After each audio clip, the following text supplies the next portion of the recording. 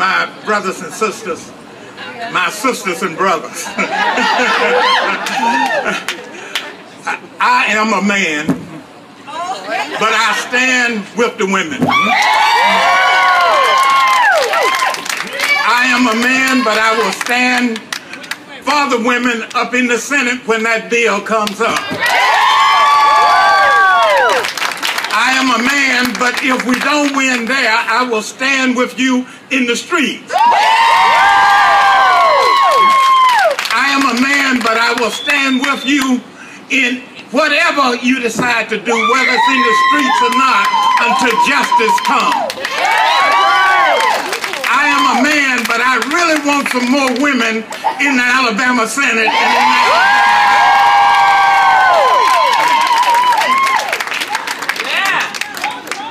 I don't understand, because I'm a man, what this decision means in the way you know, the way you understand that it means. But I do understand that when you are responsible, you ought to make the decision and you ought to have the choice. It bothers me that there's not a single Republican woman up in the Alabama Senate.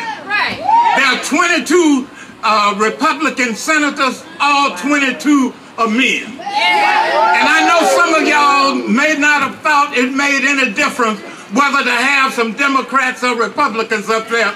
But if you thought it in the past, I don't believe you'll think it now, and I don't believe you'll think it in the future. I am a man, but I stand with you until the very end,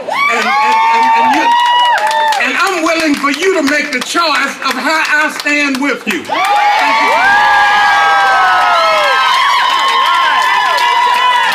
Thank you, Senator Sanders, my fellow Talladega College alum. Now I want to bring up one of our student leaders, because we know some of us here, this bill isn't going to affect your reproductive choices because some of us aren't still of reproductive age, but there are a lot of young people in this state that have a lot of years ahead of them, and they need to make sure that we're standing with them to make sure that their access to healthcare services are protected. I want to bring up Amanda Reyes from the University of Alabama. Good afternoon, everyone. If you're a young woman, yell for me. If you were once a young woman, yell for me. Young women need health care, and abortion is necessary reproductive health care for women. 1 in 3 women in the United States will have abortion by the time they reach 45 years of age. And every year, 58% of the women who receive abortion services in the United States are women in their 20s. And women are having abortions in their 20s because we need to finish or start our educations. We need to start and advance our careers so that we can raise healthy, happy families. And we need to have resources in order to raise the children that we already have.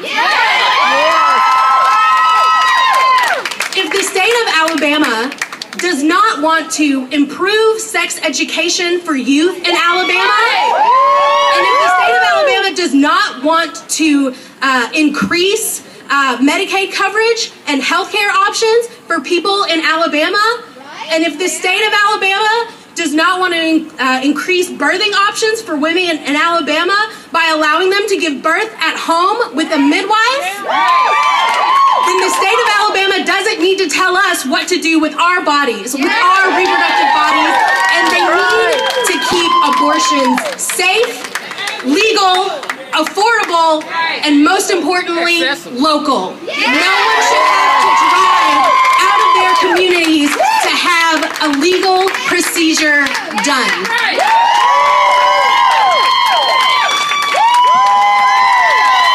Thank you, Amanda. Now, our last speaker today, before we go inside and show all of our fierce pinkness to the legislators that are going to be voting on this bill, is Miss Beth Clayton from Auburn University, and Beth rallies the troops for young college Democrats all over the state as the president of the College Democrats of Alabama. Miss Beth Clayton. know whenever you've got an Alabama speaker, you've got to have an Auburn one too. So War Eagle to all Auburn fans out there, and hello to all the ladies.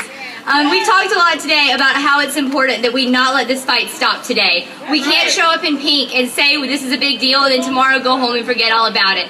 And I've preached to the students the past 2 years that I've been working with the College Democrats that this is something that we have to take hold of as our generation. You know, it's the students who are sitting in Greenville, it's the students who were burning their bras and staging protests when we were doing this for the last 50 years.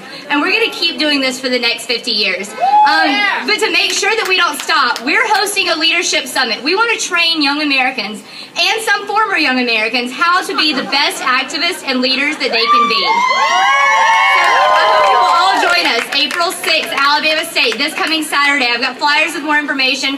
I hope you all join us. Let's not let this fight stop here. We've got Shirley Ann Rawls, the Alabama president for now, is going to be our women's caucus leader. She's a great asset to women all over the state. And I hope you all join us on April 6th. Thank you so much. So I don't know about y'all, but I'm ready to go in and talk to some legislators and let them know that enough is enough and vote no on HB 57. We have lunch over in the corner. You can grab a box lunch. Just FYI, you cannot take food inside of the Senate gallery, and that's where we'll be convening after lunch. So it's a gorgeous day outside. I prayed for this weather. I'm so happy. So grab you a box lunch and feel free to eat out here. And then we're going to regroup and all go inside to the Senate gallery where we will show our collective power. Thank you so much for coming out for Women's Day. Vote no on HB 57.